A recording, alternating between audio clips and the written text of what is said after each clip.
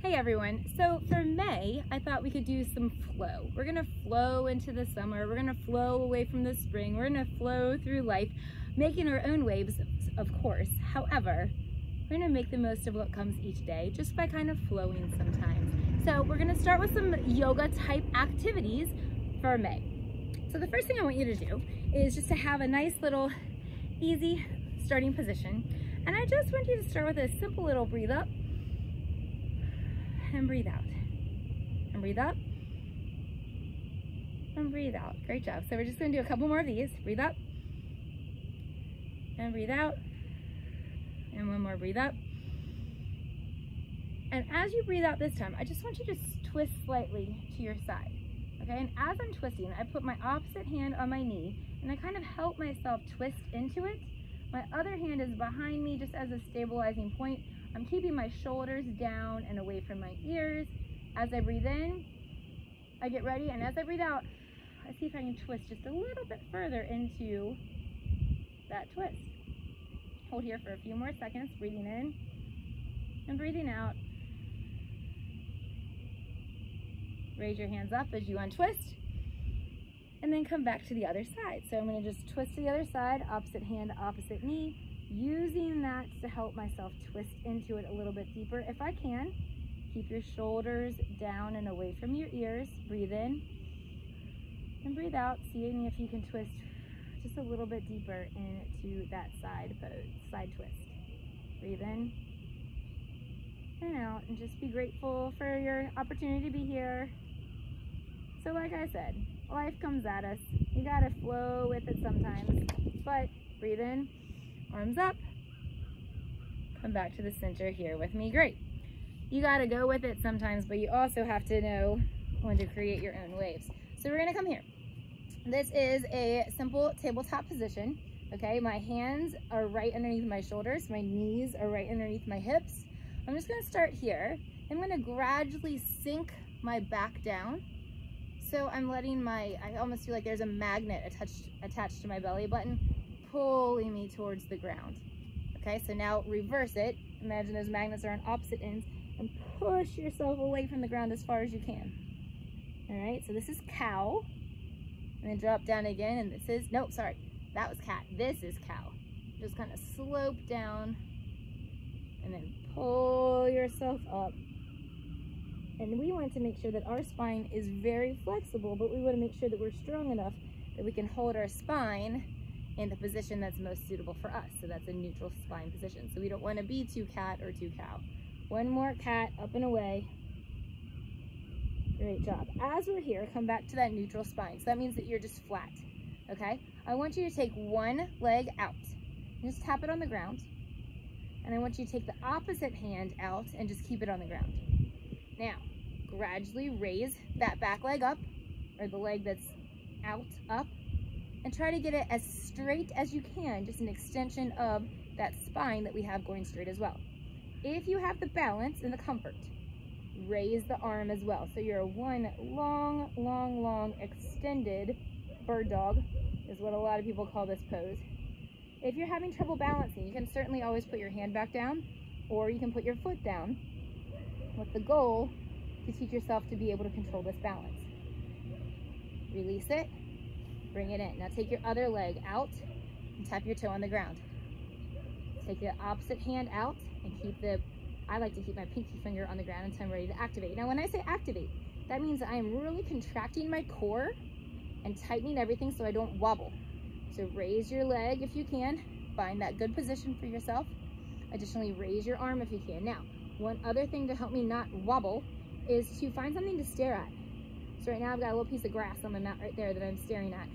Very judiciously, very steadily to make sure that I don't wobble too much. Great. Relax yourself down. We're gonna go into child's pose. So for that, you just sink back into your heels and really stretch out. I like to extend my fingers up as far as I can so that I'm really stretching out my shoulders as well, my armpits, that area. Relax your head down into the mat. Now one thing that I like to do is I actually like to put my toes together in child's pose and really straighten or extend out my knees so it's almost like a big V. I feel like I can get a little bit deeper into my groin with that kind of stretch. But really, that's up to you. See what feels good for you. Just breathe in. Every time you breathe in, when you breathe out, try to go a little bit deeper into whatever the pose is that you're holding or whatever the stretch is that you're working on. Great job. All right, come back up to tabletop. So from tabletop, we're going to talk about the plank position. So for plank, what I want you to do is I want you just to extend your legs out and come up into a very, very flat back. If you need to be on your knees for plank, that is perfectly fine. But a couple cues that I want you to make sure that you're aware of.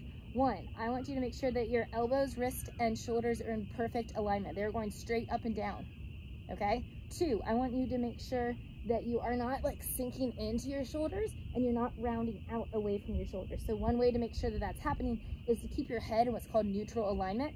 So you're not dropping your head down and you're not pushing your head up. You're just staring right a little bit higher than your fingertips onto your mat down in front of you. All right. You're also not sinking down into your core. Even if you're in the knee position, you still have the very similar straight line approach.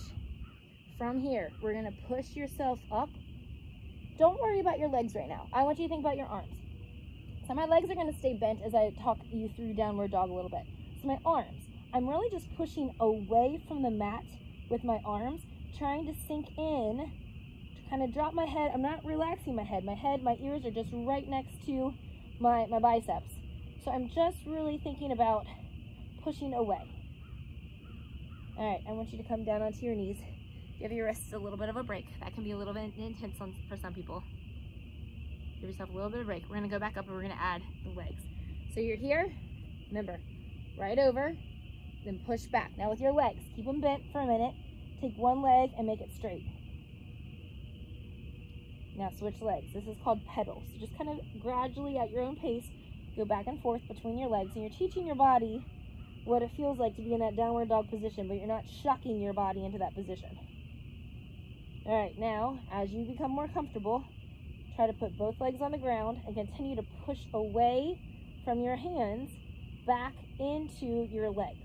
Now, for some people, you might not be at I am not even super deep into the pose. Some people might just be right here, and that's fine. Maybe your hamstrings are super tight, okay? You need to figure out what that downward dog position feels like for you. I like to come a little bit closer than my normal starting position into plank, but I'm really pushing away from my hands on that mat. I'm trying to go deeper into my hips and into my hamstrings, okay? But if you need to be here, that's obviously perfectly fine. When I first started doing this, my wrists got so tired. Good. From here, if you can, if you need to bend your knees, that's fine. I want you just to kind of walk your way up. Once you get here, come all the way up, nice and easy. And I want you now just to kind of think about having a straight back. So to keep a straight back, I like to kind of keep my chin facing up and just kind of fold forward to wherever that means to you. If you need to gently rest your hands, don't put all your weight on your hands. If you need to just gently rest your hands on your thighs, please do that. I'm just trying to keep as straight as a back as you can going forward. I like to hang my hands. It's not too intense on my back. If it's too intense, take some of that pressure away and put your hands on your thighs a little bit. And now what I want you to do is just release from that flat back and just drop down into a fold. So my forward fold, I can get pretty far. Some people might just, their forward fold might not be a whole lot of different than their flat back.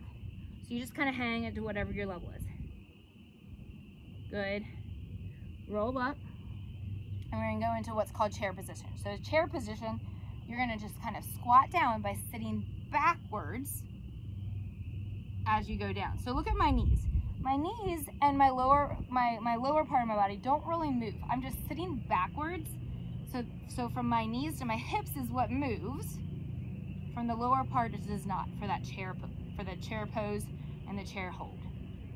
All right, come up one more time. That can start to burn a little bit. So think about it.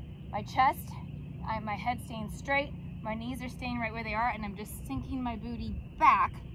As I'm doing that, I can wiggle my toes, which means that all of my weight is in my heels. That's where I want it to be. Good, and come up. Tiny little flow to start off this whole month. So what you're gonna do is you are going to go into a forward fold, whatever that means for you. Good, hold here. Raise up into a flat back. Drop it down into a forward fold again. And raise up, try to get your chest up first, arms above, and then go into just a nice little chair pose right here. And up. Go back down into a forward fold. Up to flat back. Forward fold. Raise it up, chest up first. Into chair. Good. Up. Do two more times. A forward fold, so if you're just forward folding right here, that's perfectly fine. Find your flat back. That means kind of pull your shoulders back a little bit. Go back into a forward fold. Come up, chest first. Go down into that chair pose. One more, up. Breathe in. Breathe out into the forward fold. Breathe in as you come up into your flat back. Breathe out into your forward fold. Breathe in as you come up. Breathe out into your chair position.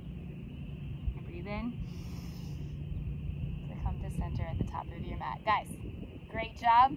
Welcome to May. See you again tomorrow. Have a great day.